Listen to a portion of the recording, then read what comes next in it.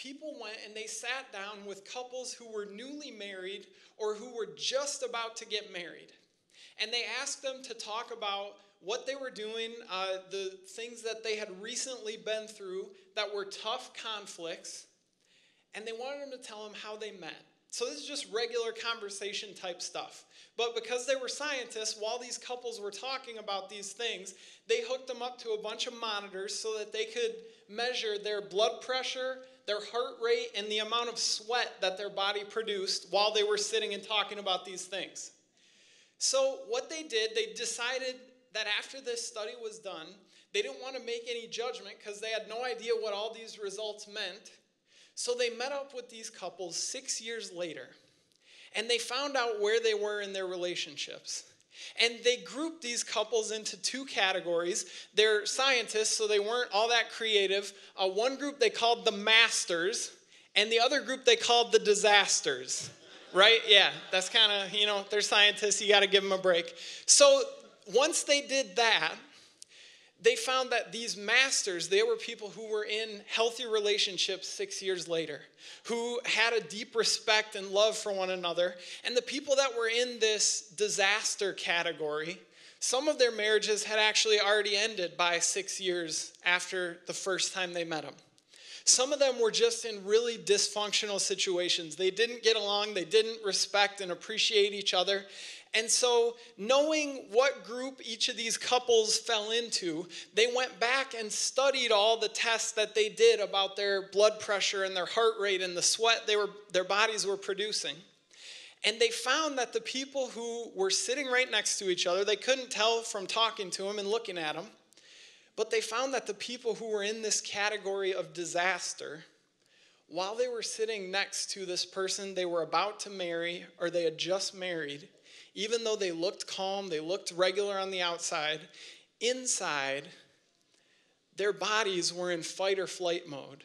They were sweating way more than the other people. Their heart rate was elevated. Their blood pressure was through the roof because even though they were just sitting having a conversation, they were ready to be attacked at any moment by this person who they were about to devote their life to. And they were ready to attack back if they needed to.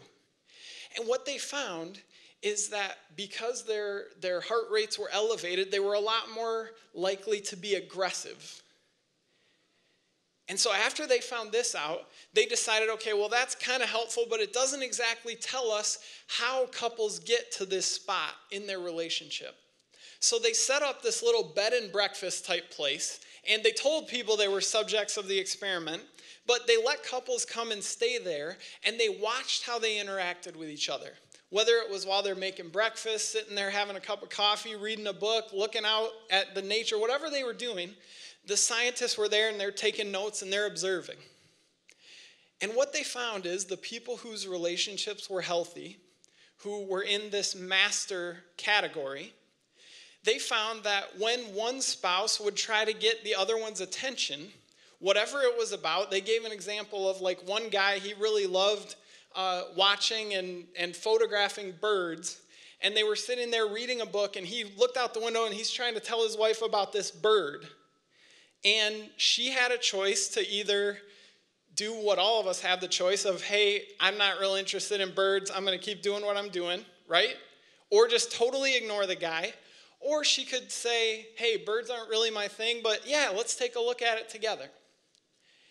And they found that the biggest thing that separated these couples, the masters, the healthy relationships, 87% of the time, when one of the couples made a bid for the other's attention, their spouse or their partner gave them their attention and was excited to engage in what they wanted to talk about.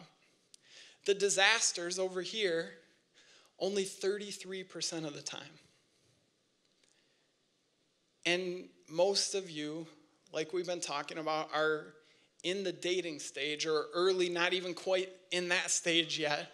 But if you see yourself moving past that, moving into seriously dating, getting engaged, moving into a married situation in the future, what you have to understand is that at test one, this stuff wasn't really having that huge of an impact on these relationships. All these couples were excited to be together. They were looking forward to it. But what they found is that over time, just 6 years, these little tiny things that don't seem like they make that big of a deal were the difference between healthy and unhealthy, between masters and disasters.